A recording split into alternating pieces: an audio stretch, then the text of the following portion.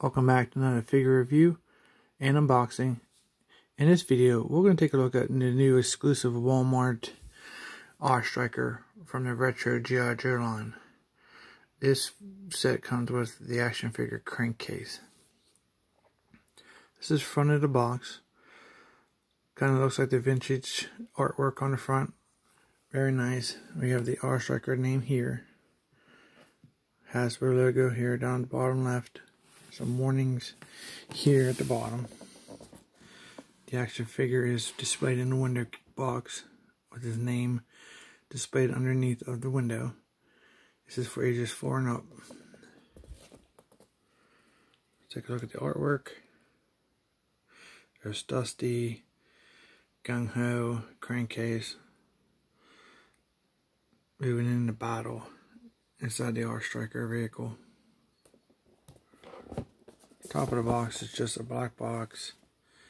R Striker and G.I.JOE Hasbro logo. The bottom of the box shows the R Striker and Crankcase in the driver's seat. Some product information and UPC code. On the side of the R Striker, same picture with Crankcase inside the driver's seat. G.I.JOE and Hasbro logo. And this side, same thing as the other side. This box is in great condition. There's no bends or it's not smashed anywhere or torn. Very nice looking artwork.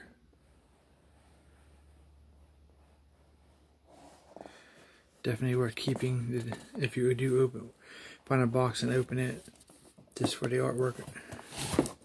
So these are held together by this piece of tape.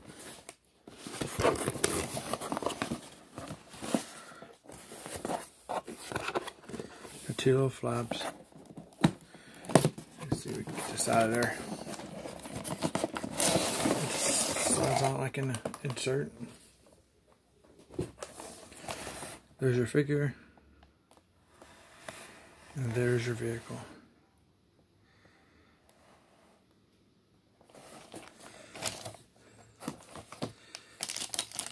Here's baggie. The first baggie. It looks like it comes with 4 baggies. We'll call it 4 baggies. One's for the stickers. So you get 3 bags of parts and 1 sticker and instruction sheet in the baggie. Let's take a look at this one.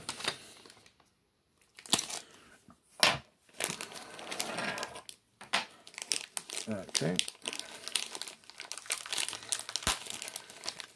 Some good tape. So in the first baggie, you get Crankcase's stand, done in all black, 2 peg holes, G.I.JOE molded, nothing painted. You get the R Striker's 2 antennas. It's done in gray plastic.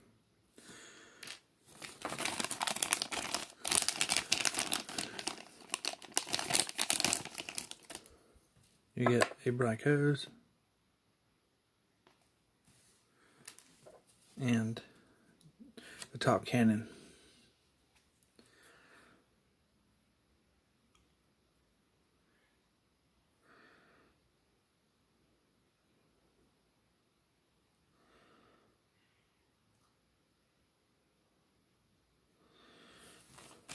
That's your first baggie.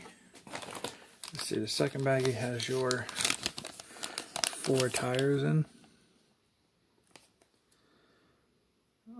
So we have gray tires and a green rim on all 4 tires. These look like they're just simply pushed onto the post. The third baggie is your R Striker. Let's see if we can get him out of there.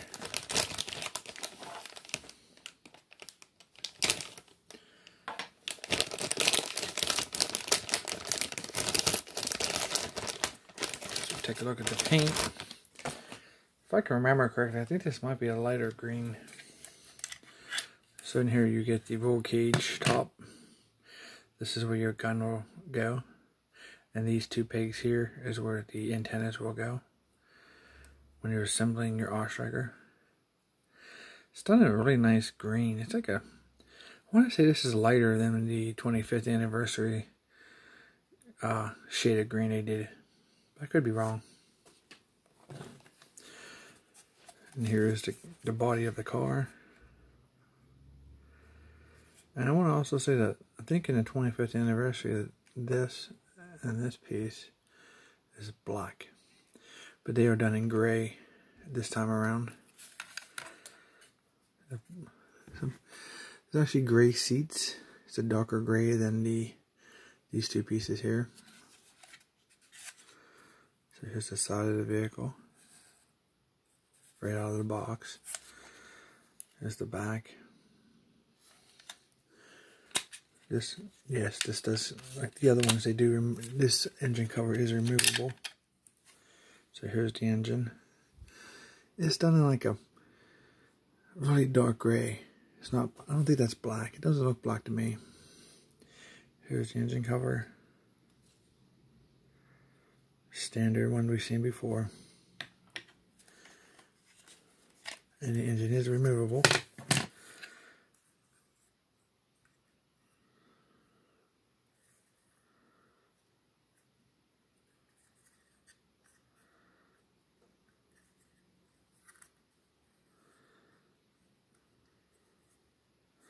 Two pipes. This is what it looks like without the engine. There's a battery. It'd be nice if they had painted those posts to give a little bit of color. You can stand 2 figures here and here. Seat 2 figures. So this roughly holds 4 figures. 2 in the seats and 1 on each side. So that'd be total 4. There's the top of it. There's the front.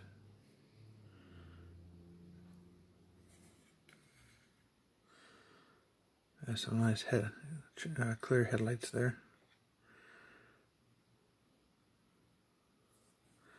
Here's the bottom.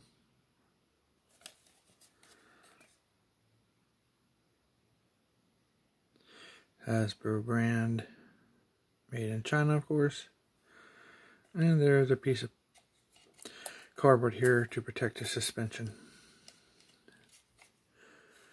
You know, one thing to note is if you ever had an A.W.E striker for over the years, is this suspension usually fails due to gravity. So once you put your car on, it kind of sits like this. Kind of sits at an angle up, and then you can push it up and down on the back. It has the working suspension. But over time, it's just, there's no suspension. It's just stiffer plastic that wears out from the weight of the vehicle and the figures that are sitting in it and play. So one of the things that's hard to do is to maintain that lift when it sits. So when you're displaying it, I always find a way to like prop up, put something in there, so you can try to maintain that lift as much as you can. So, because once it fails, the wheels sit up against here and they rub. So I know it's kind of a tip if anybody else has seen that or not, but it wouldn't hurt maybe to maintain this piece of plastic, and then when you're not playing with it and it's on display, you can't even see it once it's put together. And you simply pull it out whenever you want to play with it. I guess that'd be a good tip. Let's put the engine back in. Cover.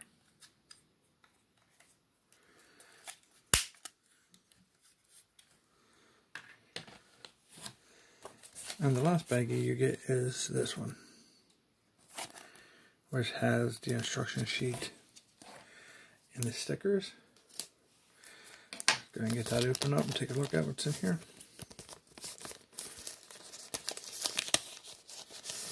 First we'll take a look at instruction sheet.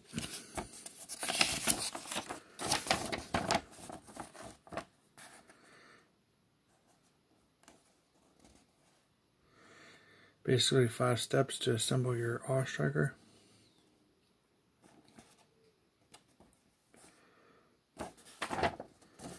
Other side shows you the placement of your stickers, your labels, whatever you prefer calling them.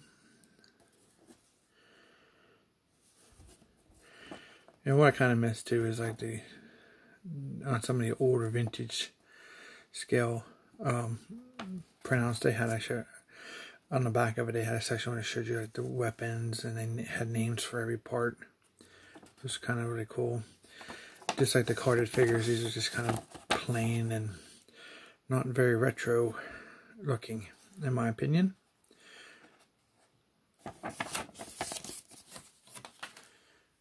And we have a sticker sheet.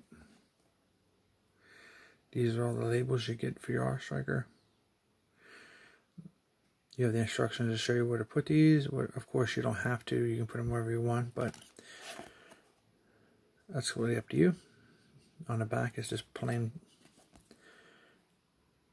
Got some stripes, American flags, oil stickers, some red, warnings and dangers, which you would expect from your G.I.JOE label sheets. There is something else in this bag, which I'll find out what it is.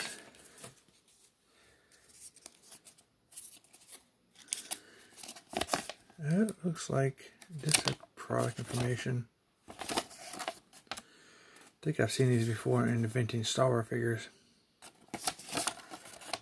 Really nothing collectible. Okay, let's take a look at our figure, Crankcase. Oh, it just pulls right out of the box. It's in a little clamshell, no cover. The cover's on the front of the box. There's no tape, no rubber bands, ties, it just pops right out. It's good. So here's Crankcase. This is kind of a better mold than the one from the 25th anniversary. He had a lot of articulation issues, especially that diaper crotch for sitting inside the R Striker. As you can see, this one's going to sit perfect.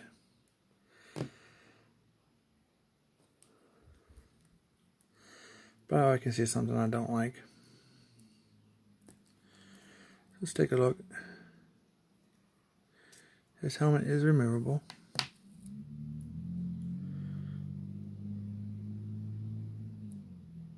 It's gray with brown straps.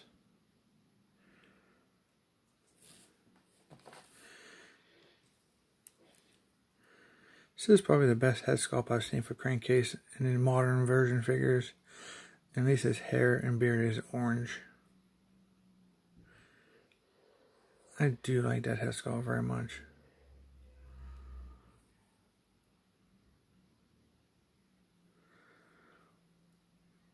And then he has a brown straps over into his belt, which is removable if you desire. Comes in a green shirt, very light tan pants, very light. Some black here with the. Well, first I thought it was a knife holder, but it's not open there. Not sure what that's supposed to be. Brown boots.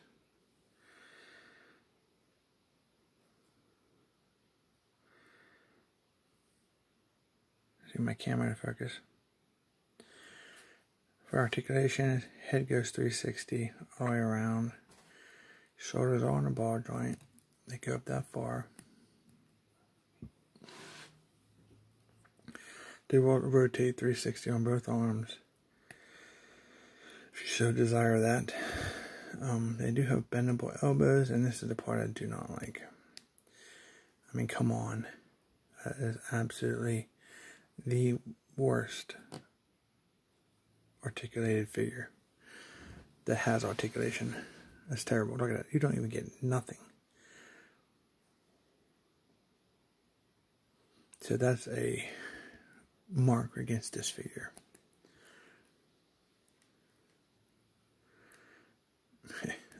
That's awful.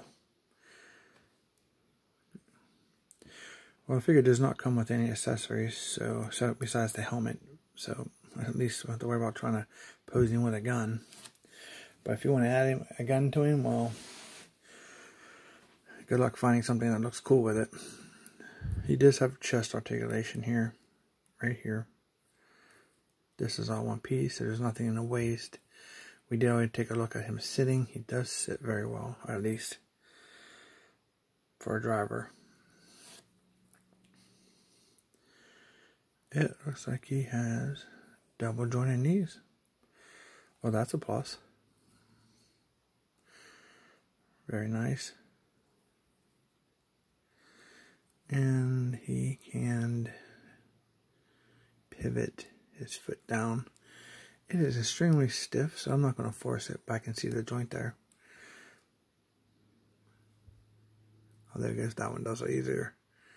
That one's kind of stiffer. Work on that later.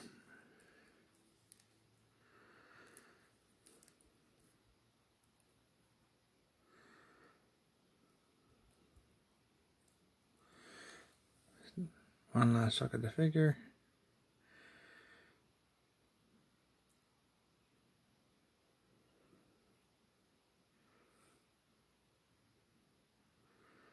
It's definitely a upscale version of what we've gotten last in Crankcase in the 25th anniversary, but far from perfect.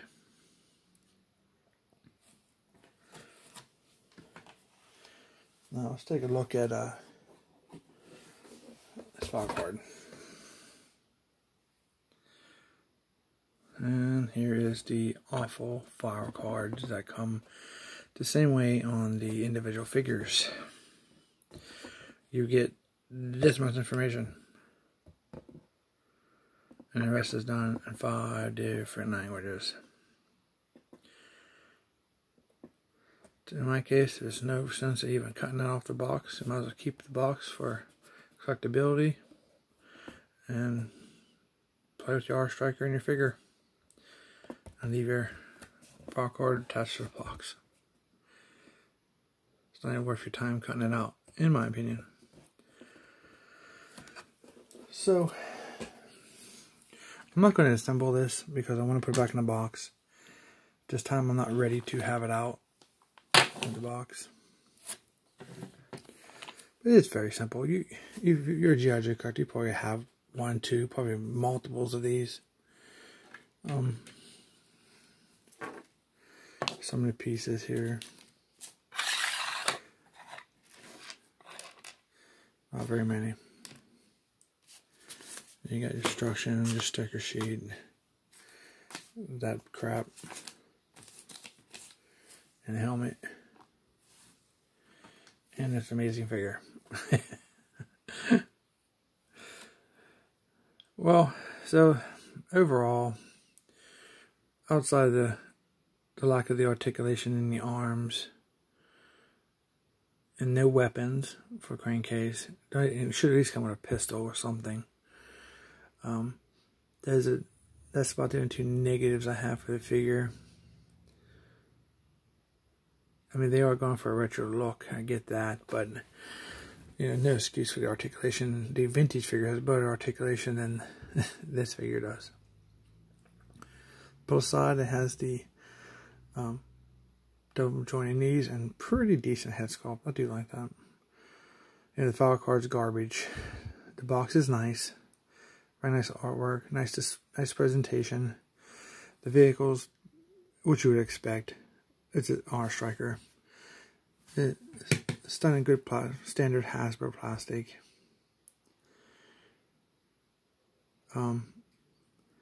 Yeah, that's about it. And these run at Walmart for, if you can find them, they're kind of hard to find, even on Walmart.com.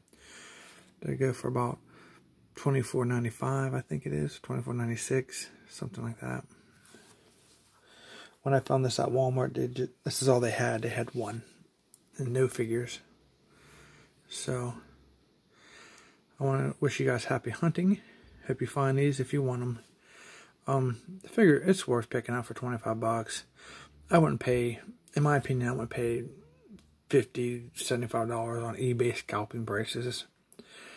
I mean, if you have an R striker, you're not going to miss nothing. But the figure, I do recommend picking this set up. It's not perfect.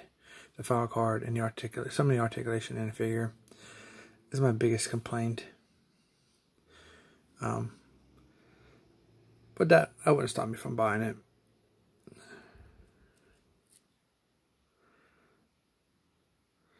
So I wish you guys happy hunting. Hope you find if you want this set. And if you like this video, please subscribe. I'd really appreciate it. And as always, thank you so much for watching.